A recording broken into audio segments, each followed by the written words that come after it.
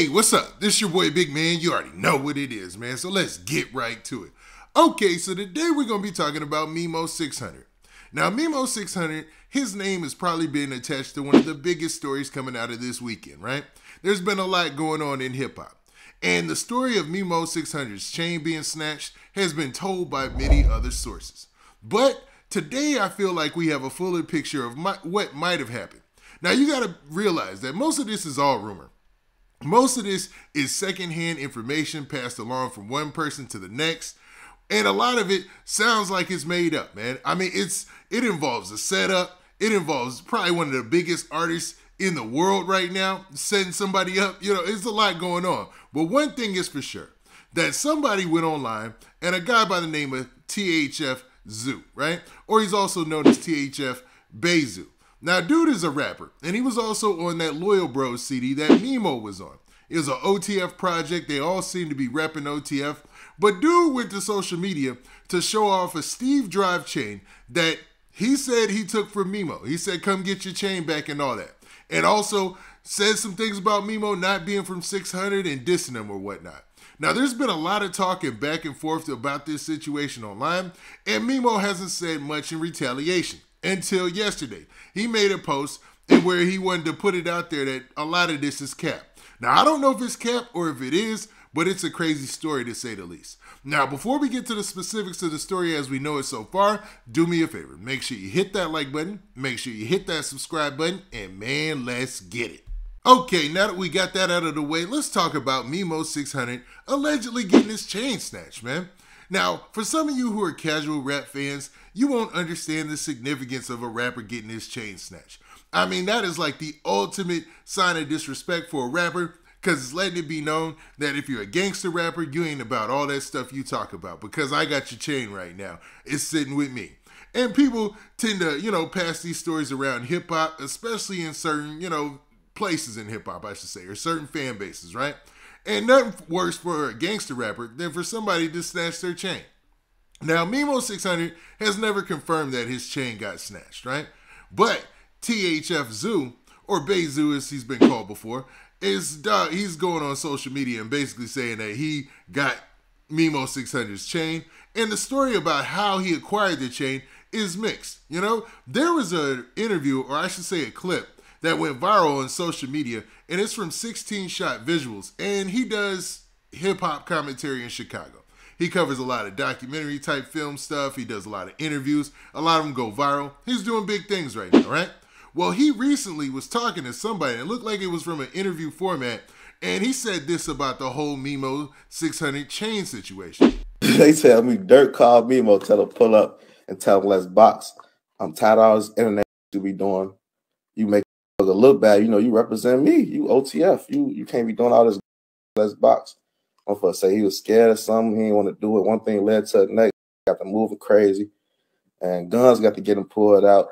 They say took the people that was with Memo guns and beat them, knocked their teeth out. And basically like Memo got away some type of way. Now let's unpack that whole story that 16 Shot Visuals said right there. He's basically implying, and you could tell he's telling it from secondhand knowledge as well. Like he said, he heard. So none of this is official and none of this is confirmed, right?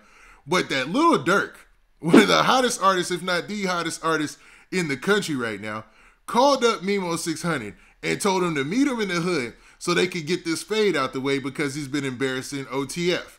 And that's wild to think about, man, because Lil Durk at this point probably ain't got no time to be, shooting a fair one with nobody for, to get into any type of fair ones or fades or anything like that, right?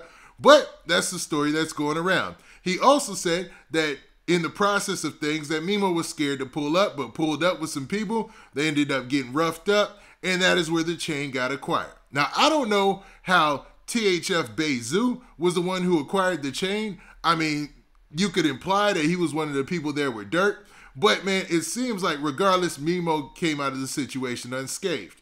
Now, there was also somebody named Land on Shark 600. Now, he's been talking a lot over the past 2 years about a lot of things involving 600 or whatnot, and he's not shy going at Memo. And he put out this video on social media right here. Memo, you's a out here, boy. Get out the studio, bro. Get out the studio, Memo. Go get chain back, boy. Come on, man. You got 6, 7 phony chains around your neck, man. That's what Durk was talking about, man. Take that out, man. Man, don't do that, man. Don't. So as you can see in that video clip, he was also confirming what he heard about Memo's chain being stolen. Now, the rumor also goes a little deeper than that.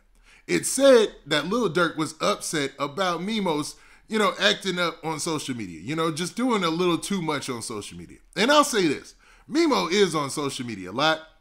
Like his interactions with Whack 100 on Clubhouse, I don't think that was a good look. And hopefully he could see that as, probably a mistake, you know what I'm saying?